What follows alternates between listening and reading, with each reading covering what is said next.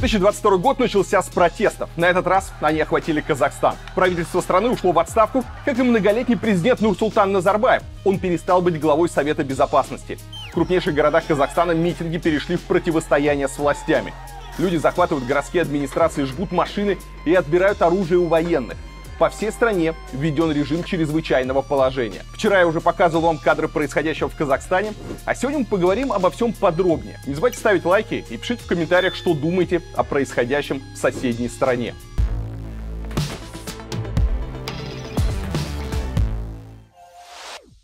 Протесты начались после того, как 1 января в стране в 2 раза выросли цены на сжиженный газ, которым многие в Казахстане заправляют машины. 2 января на улицы вышли жители города Жанаузен, это западный Казахстан. Они пришли к городской администрации и перекрыли движение в центре Жанаузена. Люди требовали отменить повышение цен и привести к ним чиновников из столицы, которые отвечали за подорожание газа. К протестам вскоре присоединилась вся Мангистауская область, где и расположен Жанаузен, а также крупнейшие города Казахстана. Люди вышли на митинги в Актабе, Алматы и Нур-Султане.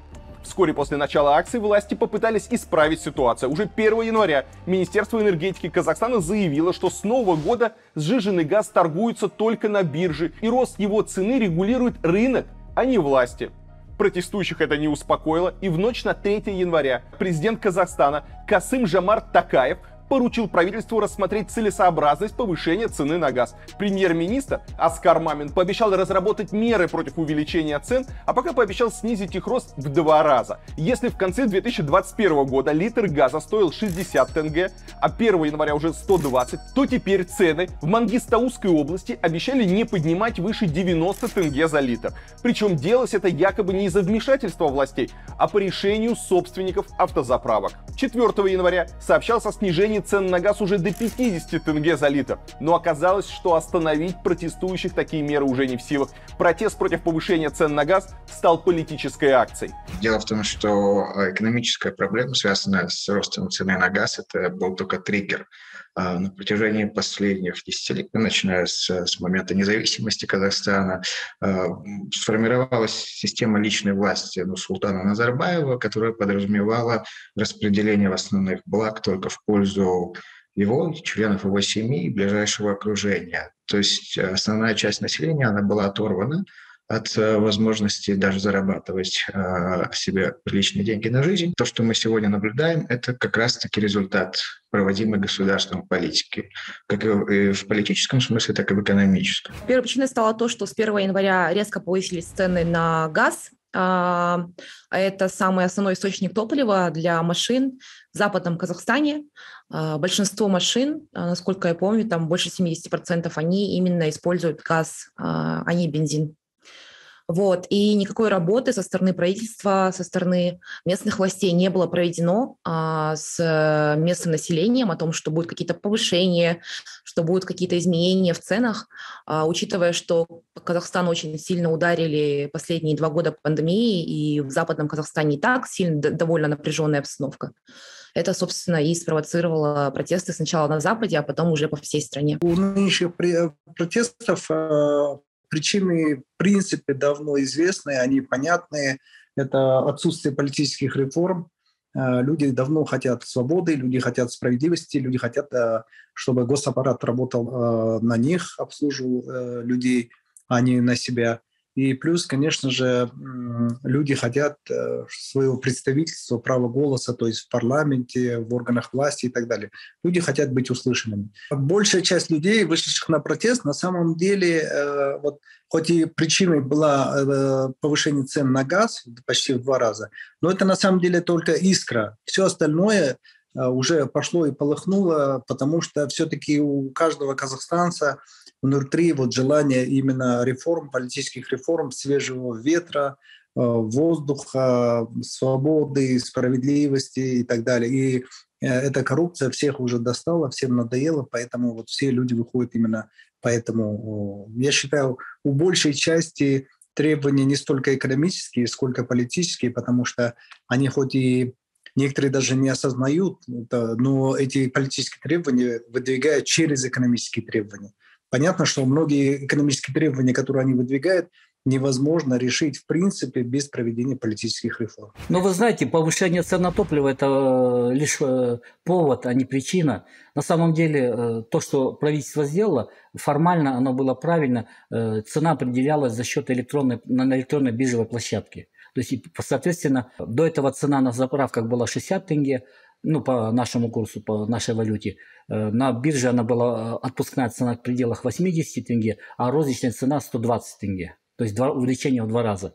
Но это, я вам скажу, что это лишь повод. Причина, конечно, была более глубокая. В 2019 году, в марте месяце, первый президент передал достаточно дееспособную, благополучную страну в руки следующего президента. И я вам скажу, что за последние 2,5 года шло постепенное ухудшение ситуации. Сегодня, конечно, президент объявил, что виновником является правительство, но я бы так неоднозначно не говорил. С моей точки зрения, что кроме того, что виновато правительство, еще лежит вина большая на администрации президента. В первую очередь, я считаю, основной причиной является, что это несправедливое управление распределением экономических богатств, которое сейчас происходит в Казахстане. Люди устали от несправедливости, поэтому они вышли на улицы. Поэтому только обвинять их в провокациях, я думаю, наверное, не стоит, потому что во многом здесь лежит вина и на органах управления, которые не прислушивались, которые реально не работали в этом направлении. Требование отставки правительства было удовлетворено уже утром 5 января. Приказ об отставке Кабинета министров подписал президент Токаев. Кресло премьер-министра временно занял Алихан Смаилов, это помощник прошлого премьер-министра Мамина. Остальные члены правительства остались на своих местах в качестве исполняющих обязанности до назначения новых министров. Это, конечно же, тоже никого уже не успокоило. Думаю, что нет, потому что и сами люди впоследствии поняли, что смена кабинета министров – это лишь косметический шаг. Я думаю, мы здесь научены историей, потому что в Казахстане за последние 30 лет неоднократно происходили реформы правительства, неоднократно сменялись кабинеты министров, в том числе и после отставок премьер-министров, но к каким-то критическим структурным изменениям это не приводило. И поэтому это требование было отвергнуто протестующими довольно быстро, и они расширили его до призывов лишить власти Нур-Султана Назарбаева, первого президента. С одной стороны, конечно, это выглядело как уступка, а с другой стороны, абсолютно никто из протестующих на это не повелся, потому что были назначены на те же места, то есть были назначены исполняющими обязанности те же люди, которые занимали какие-то другие должности. Это просто банальная такая перетасовка кадров. Никого это не устроило, и хоть это и может считаться какой-то победой, но протестующих это не устроило. На совещании после отставки правительства президент Токаев обвинил в резком росте цен именно уволенных чиновников. По его словам, они не справились со сдерживанием инфляции. Он заявил, что правила проведения торгов с сжиженным газом оказались непроработаны и пообещал обеспечить внутренний рынок необходимым топливом. В часть плана входит и строительство нового НПЗ в Мангистаускской области, так как своего газа региону остро не хватает. При этом Токаев уверен, что политическая система Казахстана останется неизменной. Власть не падет, но нам нужен не конфликт, а взаимное доверие и диалог. Есть мнение, что протестующие готовы смириться с тем, что вся власть от бывшего президента перейдет к нынешнему. Они надеются на него как на консенсусную фигуру, которая могла бы взять основные властные полномочия в свои руки и, возможно, произвести то или иное отстранение от власти Назарбаева. Пока что призывы звучат только в адрес Назарбаева. Фигура Токаева обходится стороной. Отставка правительства состоялась, но люди видят власть не в нем и не в самом Токаеве. Избавиться многие протестующие хотели именно от Нур-Султана Назарбаева. Первый президент Казахстана покинул свой пост еще в марте 2019 года. До конца своих дней буду с вами, буду служить. Но большинство экспертов и простых граждан продолжают считать руководителем страны именно его. Я подробно рассказывал вам об этом в своем ролике про Казахстан. В ноябре прошлого года Назарбаев, кстати, ушел с поста председателя правящей партии Нур-Султан, но остался главой Совета безопасности страны. Многие считают, что Токаев — это просто ширма, из-за которой страной руководит именно Назарбаев. Протестующие потребовали убрать и ширму, и стоящего за ней кукловода. Постепенно с ростом протестности в других городах основным лозунгом стал это «шаукет», означает «старик, уходи».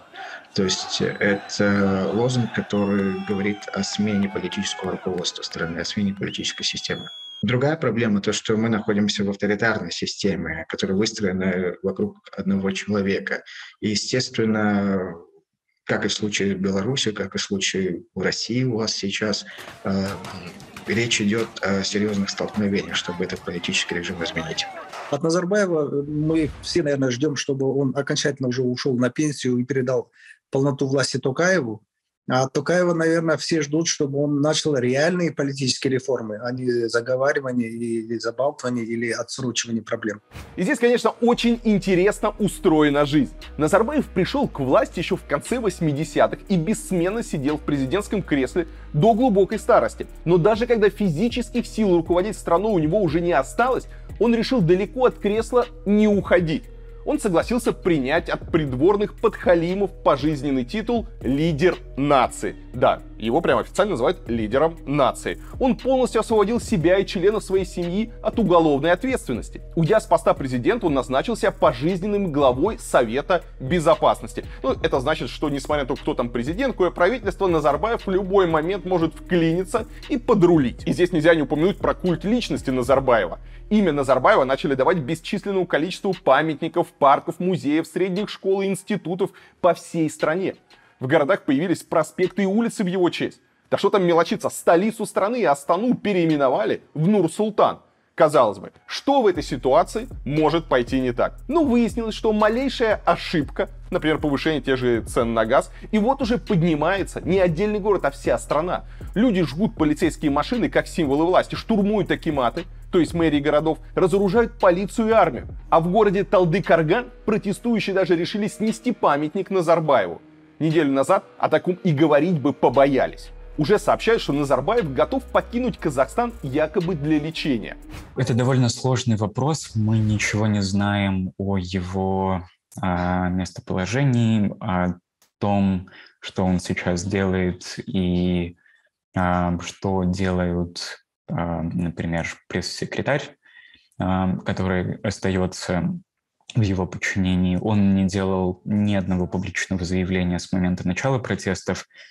И мы думаем, что я предполагаю, что он может сохранять вот этот режим тишины довольно долгое время. Назарбаев молчит, он пропал абсолютно. Мы думаем, что это тоже с их стороны такой шаг просчитанный, потому что у Назарбаева очень сильно упал рейтинг.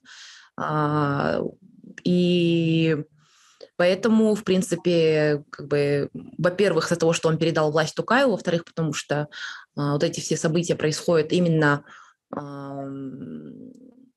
против Назарбаева, потому что скандирующие кричат лозунги, да, там «шаукет», это «старик, уходи». Несмотря на то, что Назарбаев официально не является президентом, все понимают, что он держит де-факто власть во всей стране, поэтому он отмалчивается. За 5 января из страны улетело с десяток бизнес-джетов. Считается, что на них страну покидает местная элита. А за Назарбаевым якобы вылетел специальный рейс из России. Видимо, никто уже не способен гарантировать ему безопасность, кроме Путина. Но до Путина еще нужно успеть долететь. Правда, в Казахстане могут бояться и того, что из России прилетит не только самолет за Назарбаевым, но и силовая помощь нынешней власти.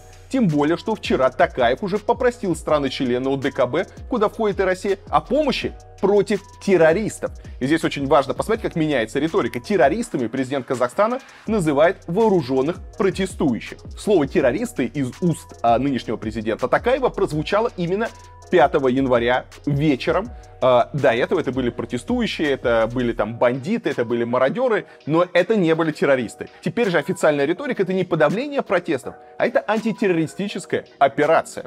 Настоящие террористы, нам хорошо известно, они бесчинствуют в настоящее время в Алма-Ате, в других городах, захватывают здания инфраструктуры. Подготовлены эти террористы, естественно, были за рубежом. Откуда же еще может произойти атака на авторитарный режим? Ночью стало известно, что ОДКБ согласилась ввести в Казахстан коллективные миротворческие войска. Кроме Казахстана, в эту организацию входит Россия, Беларусь, Армения, Киргизия и Таджикистан. Первым о решении заявил премьер-министр Армении Никол Пашинян. От России в Казахстан направлены части ВДВ. Утром различные источники сообщили, что передовой контингент войск ОДКБ уже начал операцию в Казахстане. Но по официальным данным, утром 6 января миротворцы только начали прибывать в страну. Они займутся охраной различных объектов, включая космодром Байконур. Информацию о том, что миротворцы будут зачищать Алматы от протестующих, официально не подтвердили. Кстати, не все страны ОДКБ порадовались этой операции. Например, в Киргизии активисты выступили против отправки войск в Казахстан, а Токаева назвали агрессором. Опасения есть, достаточно серьезные. Если мы поднимем договор о коллективной безопасности, заключенный вот в рамках этого нашего ДКНБ, так называемого, то там прямо прописано, что в случае угрозы конституционному строю Россия или другие страны имеют право вводить войска. Поэтому опасения очень большие, что такое может быть. Но если Россия это сделает, то отношения Казахстана с Россией рискуют быть как отношения Украины с Россией. Отставкой правительства и снижением цены на газ власти Казахстана в борьбе с протестующими не ограничились. В стране сначала начали массово глушить, а потом и вовсе отключили интернет. Мобильный интернет в крупных городах практически отсутствовал вчера целый день, да и сама мобильная связь едва работала. Также работу прекратило несколько телеканалов. Интернет в Казахстан вернулся только вечером 5 января после 7 часов отсутствия. Утром 6 января в стране прекратили работу все банки. Представитель Национального банка Казахстана Алжас Рамазанов объяснил это проведением контртеррористической операции и заботой о безопасности клиентов. Отключение интернета, оно затрагивает и тех, людей, которые были аполитичны. Во-первых, прекратилась вся работа, вся экономическая жизнь, магазины, все, аптеки, все закрыты. Более того, прекратился практически онлайн-бизнес, и людям ничего не остается делать, как сидеть дома через VPN следить за тем, что происходит на улицах, и самим вовлекаться во все эти процессы. Используем VPN. Постоянно приходится переключаться на различные прокси в Телеграме. Редакции некоторые, они выезжают за пределы города, подальше от центра города, потому что весь центр города обесточен, если говорить про Алмату. Используем абсолютно различные методы. Как, в принципе, и в прошлые годы. Вечером же 5 января перед народом выступил президент Казахстана Токаев. Он объявил, что забрал пост главы Совета Безопасности себе и пообещал действовать против протестующих жестко. Как глава государства и с сегодняшнего дня председатель Совета Безопасности намерен действовать максимально жестко. Если до обращения зачастую сообщали, что полиция позволяет людям штурмовать акиматы, а военные не оказывают сопротивления, то после выступления президента действия силовиков действительно стали жестче. По протестующим начали активно стрелять резиновыми пулями и применять светошумовые гранаты. Сам Токаев заявил о десятках избиений силовиков и наличии погибших. Позднее появилась информация, что в Атырау был застрелен один из протестующих. По официальным данным, на утро 5 января в Алматы пострадало 190 человек, из них 137 полицейских и 53 гражданских. 7 человек попало в реанимацию. Вечером 5 января казахстанское МВД сообщило о 8 погибших силовиках. 6 января сообщили уже о 13 убитых правоохранителях и о 353 раненых. Правда, не очень понятно, насколько эти цифры правдивы, ведь мы еще помним, как, например, при протестах в Беларуси власти пытались выставлять именно силовиков жертвами. Люди, которые настроены более, так скажем, провластно, они рассчитывают на использование грубой силы против протестующих и введение, наверное, войск и применения физической силы. Самые жесткие события происходят во второй столице Казахстана – Алматы. Здесь протестующие захватили здание городской администрации и местную резиденцию президента. В обоих зданиях позже начался пожар. В центре Алматы строят баррикады, а журналисты сообщают об огнестрельном оружии в руках у протестующих. По некоторым данным, оружие отбирали у военных. Также протестующие захватили местный аэропорт, из-за чего стали отменять рейсы в Алматы, в том числе из России. Городские власти объявили о возвращении контроля над аэропортом в ночь на 6 января. Днем аэропорт Алматы вновь приостановил работу, так же как и аэропорты Актау и Актабе. А ночью в Алматы началась спецоперация. В город ввели войска. От людей требовали разойтись по домам, против оставшихся на улицах применили оружие. По сообщению телеканала Хабар-24 были убиты десятки человек. Весь город абсолютно захвачен протестующими. На данный момент интернет появился, но частично под VPN есть. Буквально нет никакой здесь власти. Мэрия полностью разгромлена и разрушена. Резиденция президента разгромлена и разрушена. Люди теперь вооружены, потому что армия была разбита, и она бросила все свое вооружение, в том числе спецтранспорт. И на данный момент толпы вооружены боевыми припасами, всеми, которые есть.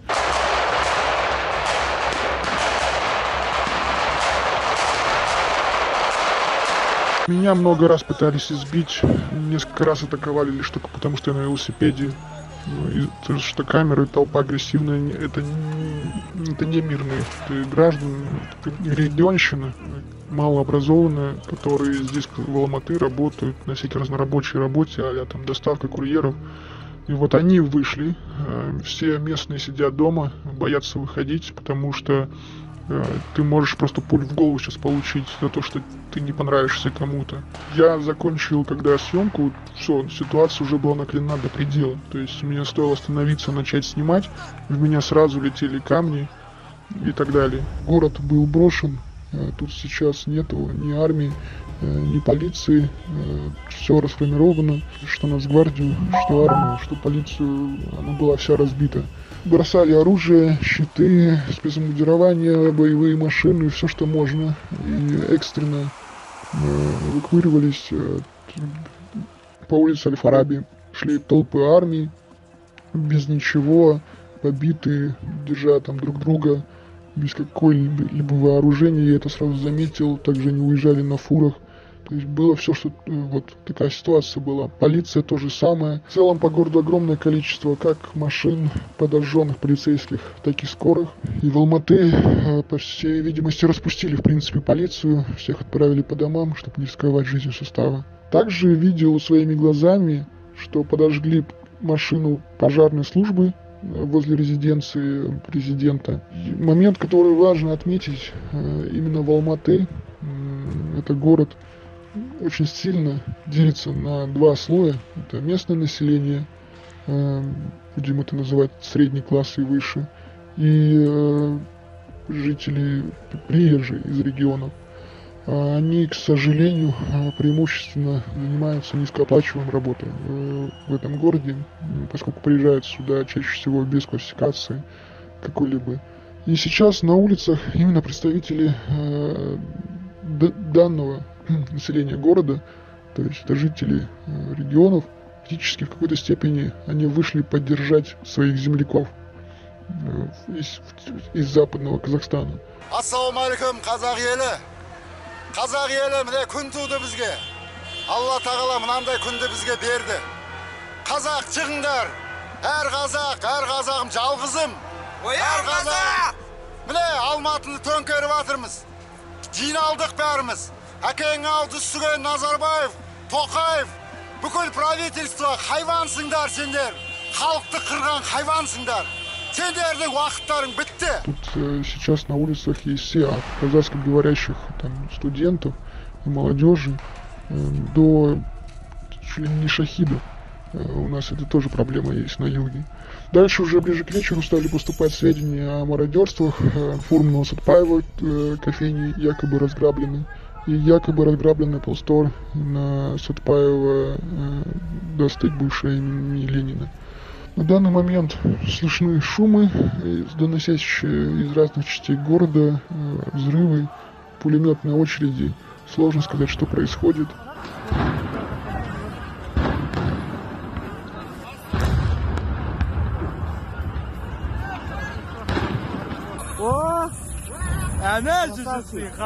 Творится здесь полный пиздец, ебаное дно днищенское, вообще не ясно, как жить дальше, что будет завтра, что делать с тенге, как бы оно завтра не стало фантиками. Мат на мать, вы сами, сука, слышите это, как я сейчас эмоционально говорю.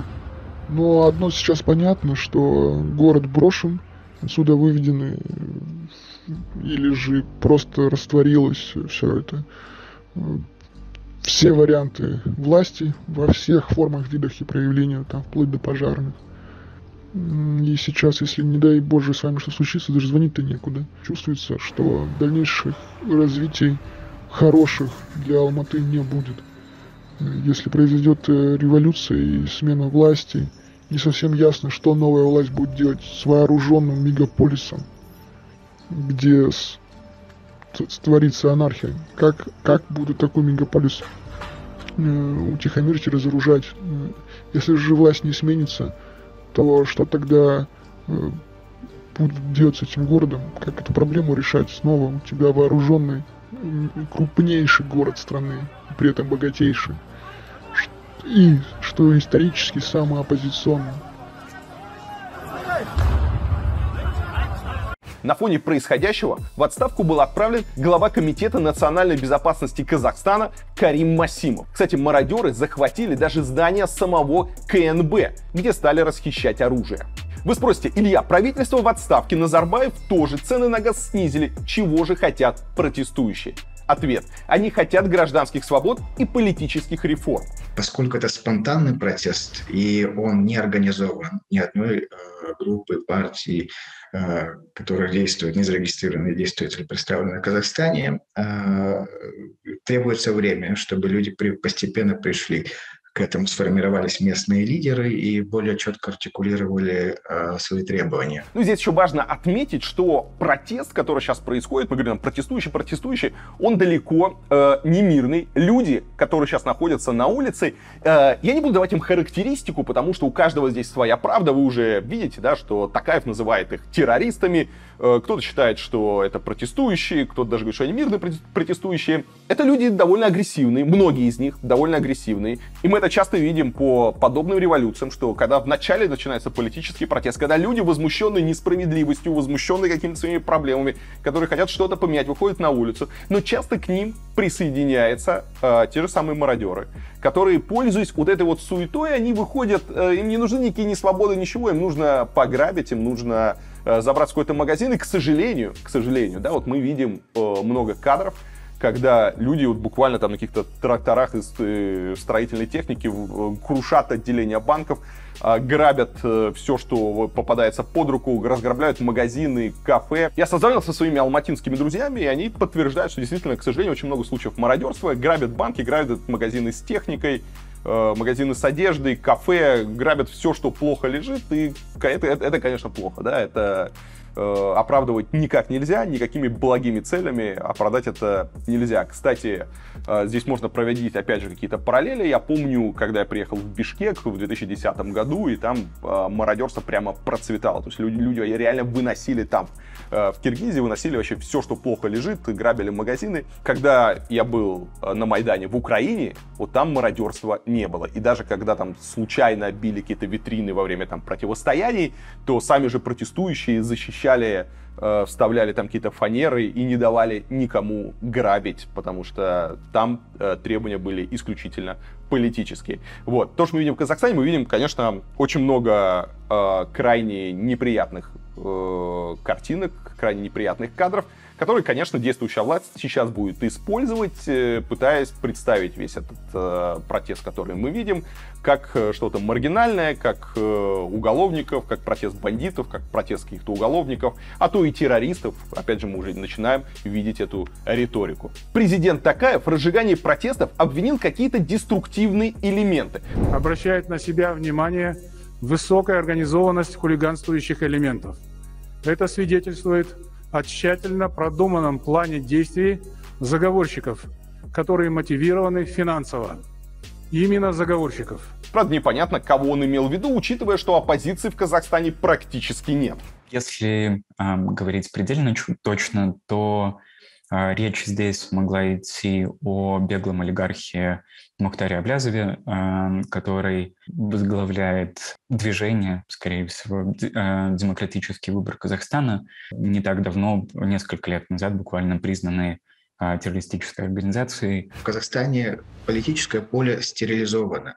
Оно сильно отличается от российского. Если у вас есть, например, основная партия и есть ее партнеры систем, которые представлены в Государственной Думе, в региональных собраниях, то в Казахстане все намного проще построено. Есть основная партия, есть два партнера. Все остальные партии, они также проправительственные, официально зарегистрированные, и оппозиция находится в незарегистрированном состоянии, то есть она вытеснена из легального политического поля. Поэтому неформальные лидеры оппозиции уже сегодня выразили поддержку протесту, они присоединились к ним вчера. Один из них находится здесь, в Казахстане, другой, Мухтар Аблязов, он находится в Париже, в изгнании. Он также поддержал протест, и бывший премьер-министр страны Накижан Кожегелдин также выразил поддержку протестующим. В целом по стране все продемократические силы или силы, которые оппозиционные, стремятся к политическим изменениям, они присоединились к протестам. Оппозиционные лидеры, они, естественно, присоединяются и поддерживают, но у самого протеста как такового лидера нет, одного лица нет. Во-первых, потому что, как я уже говорила, они проходят повсеместно, то есть и в больших городах, и в маленьких, и в селах, и даже в отдельных предприятиях рабочие поднимают забастовки. Поэтому говорить о каких-то отдельных лидерах сейчас как бы не имеет, во-первых, смысла, во-вторых, скорее всего, и не появится. Здесь, видите, сложилась такая очень парадоксальная ситуация. У нас есть один оппозиционер, который из-за рубежа очень большие усилия прикладывает. Но власть своими действиями, она фактически ликвидировала всех крупных оппозиционеров, да, и фактически этот процесс никто не возглавляет. Получается, во многом это стихийные события, и получается, разговаривать не с кем. То есть те лидеры, которые сейчас, например, выходят, это ситуативные лидеры по моменту. То есть их как бы, вот эта волна выносит наверх. На самом деле, видите, как бы борьба с оппозицией привела к тому, что теперь разговаривать не с кем. Вот, кстати, одна особенность вот этих всех беспорядков, уже беспорядки и митинги идут по всей стране, во всех городах практически. Одна особенность, что нету ярких лидеров, и это действительно народный протест.